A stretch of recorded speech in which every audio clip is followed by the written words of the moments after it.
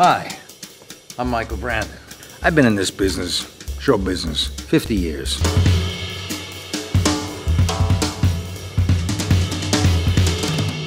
I played a lot of characters. Good guys.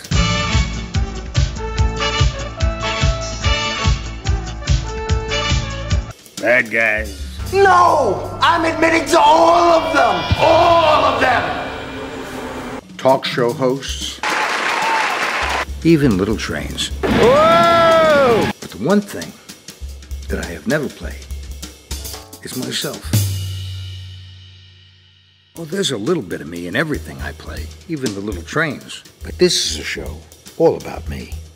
My life in the business after 50 years. I got some good stories. I'd love to tell them to you.